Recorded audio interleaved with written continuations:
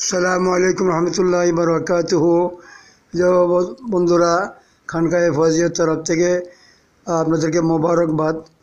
তো প্রিয় দোস্ত, আজকে আমরা আপনাদের সামনে এখন থেকে ধারাবাহিকভাবে চেষ্টা করব মুসলিম মহিষী রমণী কয়েকজনের সম্পর্কে আপনাদেরকে জানাবো। সকলেই জানেন বিষয়টা, ইমান তাজা হবে ইনশাল্লাহ শুনলে। তো আসুন আজকে আমরা যিনি বেহেশতি মেয়ে লোকদের সর্দার হবেন, যিনি ফাতেমা জাহরা রাদিয়াল্লাহু আনহা, আমাদের নবীজির আদরের দুলালী। তো এনার একটা সংক্ষিপ্ত ঘটনা এখানে তুলে ধরতেছি। আলী রাদিয়াল্লাহু আনহু তার জনৈক শাগিরদকে বলেন, তোমাকে এমন একটি ঘটনা বলবো যা নবীজি সাল্লাল্লাহু আলাইহি ওয়াসাল্লামের প্রিয় কন্যা ফাতেমা এবং আমার উপর ঘটেছে। আলী রাদিয়াল্লাহু আনহু তার জনৈক শাগিরদকে বলেন, তোমাকে এমন একটি ঘটনা বলবো যা নবীজি সাল্লাল্লাহু আলাইহি ওয়াসাল্লামের প্রিয় কন্যা ফাতেমা এবং আমার উপর ঘটেছে। শাগিরদ বলেন, বলুন।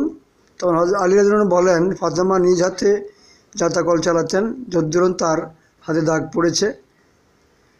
মশক ভর্তি করে পানি নিজেই আনতেন,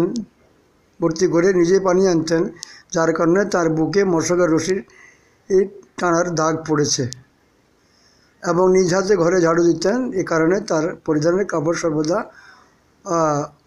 অপরিপাটি থাকত। একদা নবী সাল্লাল্লাহু আলাইহি ওয়াসাল্লামের নিকট কয়েকজন বাদী উপস্থিত হয়।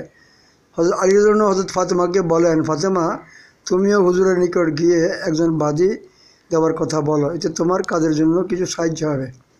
তিনি যখন নবীজির সাল্লাল্লাহু আলাইহি ওয়াসাল্লামের নিকট আসেন, এমন সময় লোকজন উপস্থিত ছিলেন। হযরত ফাতেমা রাদিয়াল্লাহু আনহা ছিলেন খুব বেশি লাজুক। তিনি লজ্জার কারণে হুজুর সাল্লাল্লাহু আলাইহি ওয়াসাল্লামকে বাদীর কথা বলেননি। পরদিন নবী করিম সাল্লাল্লাহু আলাইহি ওয়াসাল্লাম স্বয়ং হযরত ফাতেমা রাদিয়াল্লাহু আনহার ঘরে এসে বলেন, ফাতেমা, গতকাল তুমি আমার নিকট কেন গিয়েছিলে? হযরত ফাতেমা রাদিয়াল্লাহু আনহা কোনো কথা না বলে লজ্জায় চুপ করে রইলেন। তখন হযরত আলী রাদিয়াল্লাহু আনহু বলেন, ইয়া রাসূলুল্লাহ, ফাতেমার অবস্থা শোচনীয়। জাতাকল চালানোর দরুন হাতে দাগ পড়েছে, মশকের রশি টানতে টানতে বুকের রশি দাগ পড়েছে, কাজের চাপে তার পরিধানের কাপড় ময়লাযুক্ত হয়ে থাকে। তাকে গতকাল আপনার নিকট একজন বাদীর কথা বলার জন্য পাঠিয়েছিলাম। আরেক বর্ণনা মতে ফাতেমা রাদিয়াল্লাহু নবী করিম সাল্লাল্লাহু আলাইহি ওয়াসাল্লাম নিকট বলেছিলেন যে, আব্বাজান, আলী এবং আমার মাত্র একটি বিছানা, আলী এবং আমার জন্য মাত্র একটি বিছানা, তাও ভেড়ার চামড়া। রাত্রে আমরা এর উপর ঘুমাই, দিনে তার উপর ঘাস এবং খেজুর দানা ভেড়াকে খেতে দেই। আল্লাহু আকবার। এতক্ষণ পর্যন্ত নবী করিম সাল্লাল্লাহু আলাইহি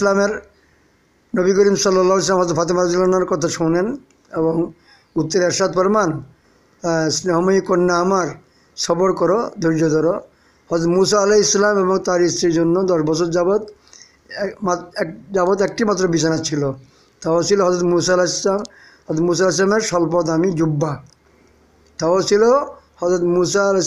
স্বল্পদামী জুব্বা। 10 বছর যাবৎ তিনি তার উপর ঘুমাতেন। কন্যা আমার, আল্লাহকে ভয় করো, তাকওয়া হাসিল করো, আল্লাহর বিধান পালন করো, ঘরে যাবতীয় কাজ সমাধা করো। ঘুমাবার জন্য বিছানায় গেলে 33 বার সুবহানাল্লাহ, 33 বার আলহামদুলিল্লাহ, 34 বার আল্লাহু আকবার পড়বে। এই তসবিহগুলো খাদেমের চেয়ে অনেক ভালো। হযরত ফাতেমা রাদিয়াল্লাহু আনহা বলেন, আমি আল্লাহ এবং রাসূল সাল্লাল্লাহু আলাইহি ওয়াসাল্লামের উপর সন্তুষ্ট।